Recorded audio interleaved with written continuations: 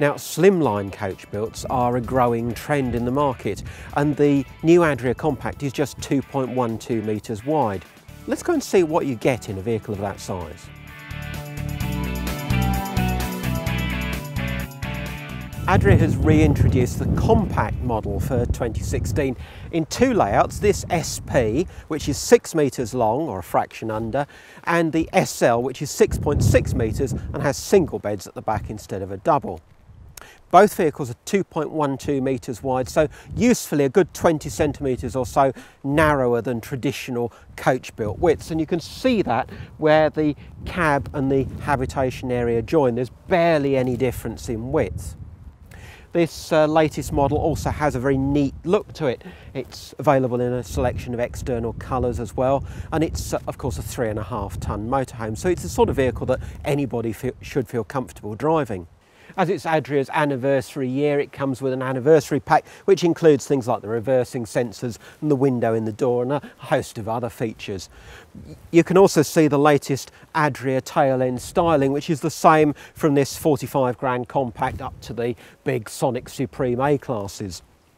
It's also got, although it's only a small vehicle, it's also got a very useful amount of garage storage. So if you want to carry a bike or two, maybe there's lots of outdoor furniture, or if you've got a sport or activity that needs space to store gear, then there's plenty of room in there. Now, the front of this vehicle is all fairly conventional, but it's quite nicely thought out. You've got this little side seat in front of the wardrobe, and although it may not be the most comfortable seat, it does make quite a good footrest. It's also a nice little extra perch if perhaps an unexpected visitor comes. If you're travelling with kids, then although this is only a 3-berth vehicle, it might be one for day trips as well, and you can have Isofix as an option for children's car seats on the half dinette there. Rather like the Perspex surround to the window, nice modern touch that too, and also the table extension is very simple to use, and it's got a nice plastic moulding underneath it, so you're not actually handling the mechanism. Upholstery is neatly finished, and there's lots of light in this vehicle. Just look at the size of that overcab sunroof. That's got to be one of the biggest in its class. And in the evening, I haven't forgotten that you might want to read in these cab seats, because they are probably the best pews in the house. You've got these little reading lights on either side. And because this is a narrow vehicle, Adria have tried really hard to give it a feeling of space. Now, part of that is down to the light colours in here, but also look at these concave cupboards. They really do give an extra feeling of space in the vehicle, but there's still a decent amount of storage inside and height adjustable shelves too. And this vehicle's £45,000, which is a sensible price, but it's competing with van conversions often at more money than that, and yet it's got a little bit extra. Now you can see that this is a narrow-bodied vehicle, and if there is a compromise, it's in the distance between the bathroom and the kitchen. But if you're not too largely built, it shouldn't be an issue.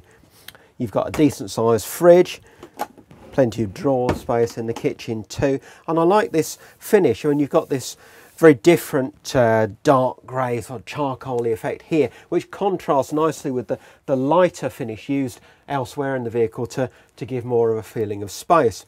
Again, these concave cupboards above, and this L-shape combined hob and sink does free up a bit of worktop in a compact space, so that's a very practical touch.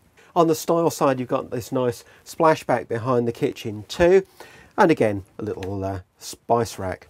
Now, moving to the practicalities and the bedroom area, as well as the wardrobe under the foot of the bed, which is a very good size, they've really thought about access to the bedroom area. So you've got these flip down steps and a big sturdy grab handle as well. So if your mobility isn't the best, or you've been to the pub perhaps, access to this good sized double bed is very good. Window at one end, reading lights at the other, so that's sensible too. And then there is a very sophisticated TV bracket. Swings right round, so you can have the TV positioned to watch in the lounge, or it can swing round the other way for watching in bed. The washroom also uses its space quite cleverly. Swivel the toilet out of the way and swing this shower door around, and you've got quite a good, almost separate shower. You still have a bit of wet floor, but you have got two drain holes in the shower tray, so that's quite a good touch too. Then the wash basin, you might be wondering where that is, and that just flips down from the wall. It's what Adria referred to as an ergo bathroom. Behind that there's a big mirror and also some slim shelved storage, so in all quite a good use of space in there.